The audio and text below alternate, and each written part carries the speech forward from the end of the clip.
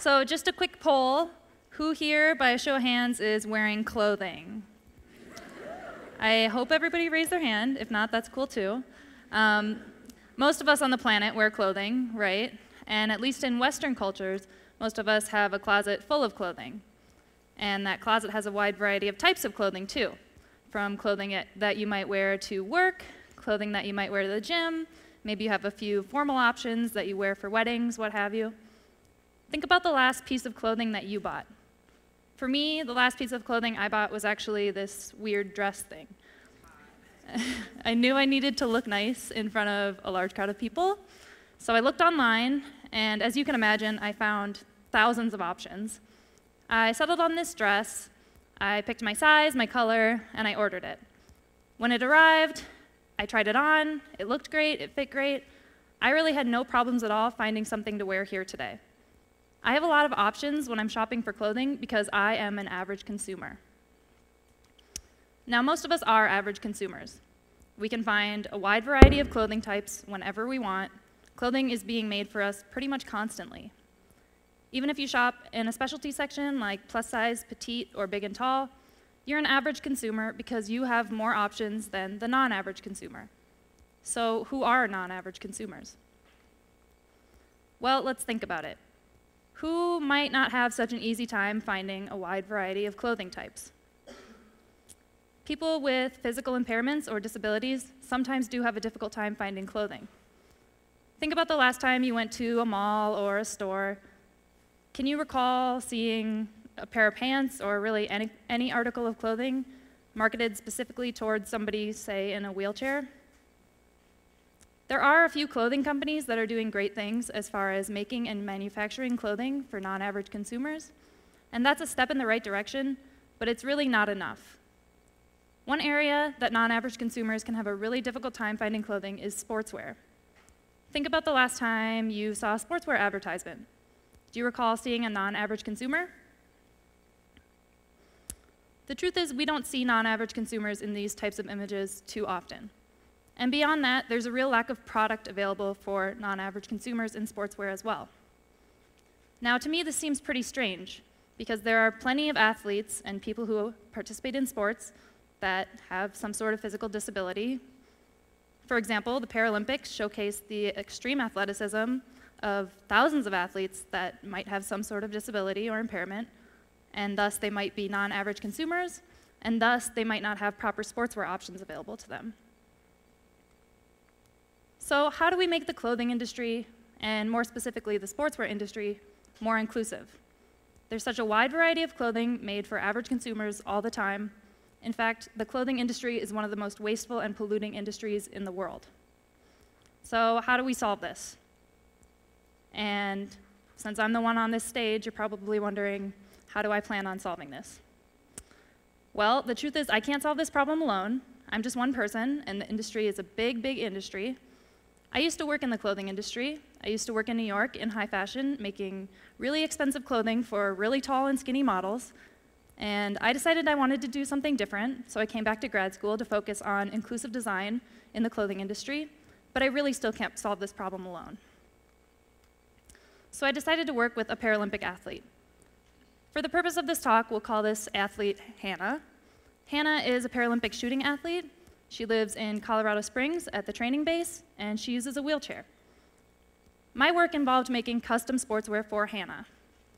But throughout this process, I was able to develop somewhat of a step-by-step guide that I think clothing industry leaders could utilize to start more easily making clothing for non-average consumers. So we'll start with step one. Step one is build a relationship. When you're designing for somebody who is different than you, building a relationship is one way to understand what they might need from their clothing. Building a relationship includes building trust and communication. In my work with Hannah, building a relationship was done in the form of learning pretty much everything there was to know about her sport and her lifestyle. I went to visit her, I watched her compete. We even went to the mall a few times and got our nails done. All of these things were of value when understanding what Hannah might need from her clothing, which actually brings me to step two. Step two is understanding your consumer's needs and wants. These two things are two different things, and I'll give you an example. When I was a kid, I used to watch TV, like most of us, and I would see commercials for really cool toys, and I would say to my mom, I need that. And she would say, well, what you need and what you want are two different things. And she was absolutely right. I need my clothing to be comfortable, but I also want my clothing to be stylish. You might be the same or you might be different. Designers tend to have an understanding of what their consumer needs and sometimes also what their consumer wants. If a clothing company can put out a product that meets the needs and wants of their consumer, they're more likely to have highly satisfied consumers. Understanding Hannah's clothing needs and wants was done in the form of an interview.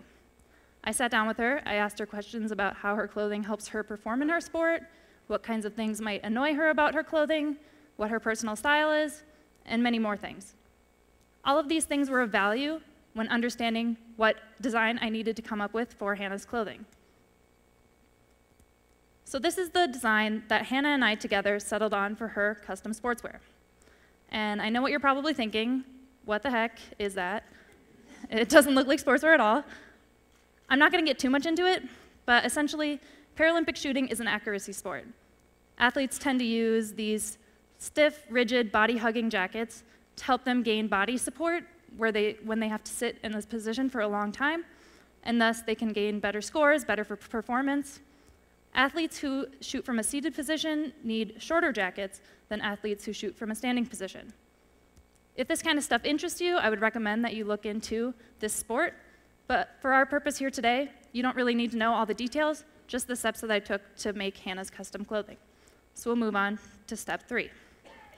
Step 3 is arguably the most important step, understanding your consumer's body shape and size. So who here today has a favorite pair of blue jeans? Probably a lot of us, right? I know I do. And what makes them your favorite? It might be the way that they look, right? But more often, it's the way that they fit. Clothing companies tend to have an understanding of their consumers' body sizes, and they have a size chart that they use when they make and manufacture clothing. And these size charts kind of differ from company to company, which is why that pair of Levi's jeans might fit you better than that pair of, say, Wrangler jeans. But most companies tend to base their size charts on average consumers. But sometimes average consumer body shape and size doesn't really work for non-average consumers. Imagine you're wearing that same pair of blue jeans, but you have to sit down all day. Things might start to feel a little weird. Your back waistband might start to ride down. The fabric under your knees might start to put some pressure on you, and a number of other things that you can imagine. These are just a few examples of the ways in which clothing for the average consumer doesn't necessarily work for the non-average consumer's body shape and size. So how do we understand body shape and size? Well, if you've ever gotten measured for a custom suit or a custom dress, you kind of know the drill. You stand in one spot, somebody comes with a tape measure, and they take however many measurements, and voila, they understand. That's actually a pretty tried and true way to understand those things, but we're living in 2020, and guess what? We have technology. So let me show you the ways that I use technology to understand Hannah's body shape and size. First, we did a 3D body scan. A 3D body scan is essentially a true-to-size 3D image of somebody's body, and it can give you so much more information than a tape measure alone could. Next, using that 3D body scan, I was able to make this half-scale form of Hannah's body that I was able to use to continue to design and develop her custom jacket. Lastly, I was able to use a software program called Clo to virtually simulate her jacket onto her 3D body. Now, all of these technologies helped me immensely when I was working on Hannah's custom jacket, and they actually weren't that expensive to invest in. So clothing companies could potentially invest in these exact same things without much risk. In fact, a lot of clothing companies are exploring these exact same technologies right now.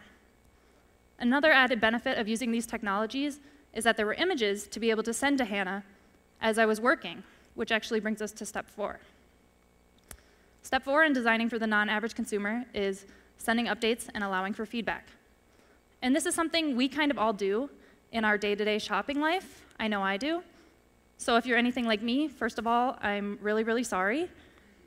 And second of all, you like to do research before you buy a product.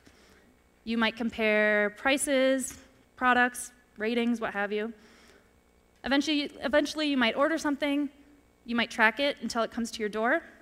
When you get it, you might open it up, try it out, If you like it, you might leave a good review. If you don't like it, you might leave a bad review.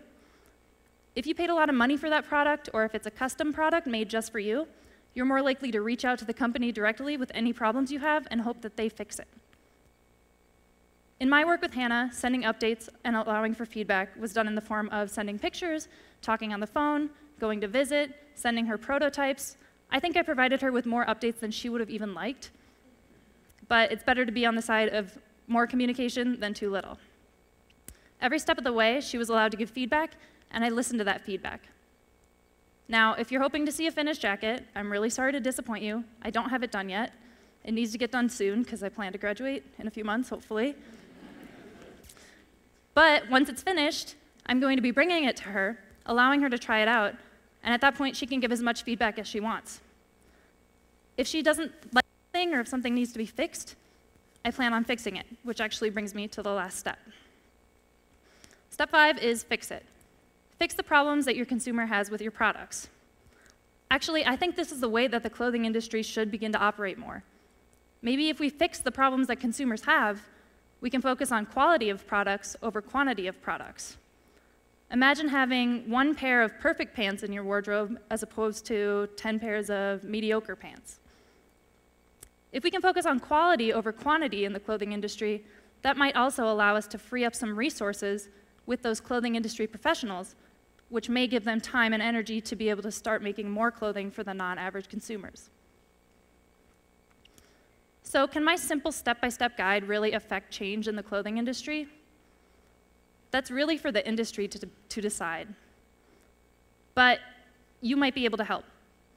The next time you're in a mall or a store, you might ask yourself, do I see the non-average consumer represented here? It may be a slap of reality, but at any time, any of us could develop some sort of disability, so inclusive design really benefits all of us. It could even just be as simple as asking your boss why there's not a ramp in the office, and that's a step in the right direction. So my message to clothing industry leaders and sportswear industry leaders is this. I invite you to utilize my step-by-step guide and even make it better. I challenge you to hire non-average consumers at your company at the design level to start helping you make these products. And I urge you to create an industry with less waste and more inclusivity. Thank you.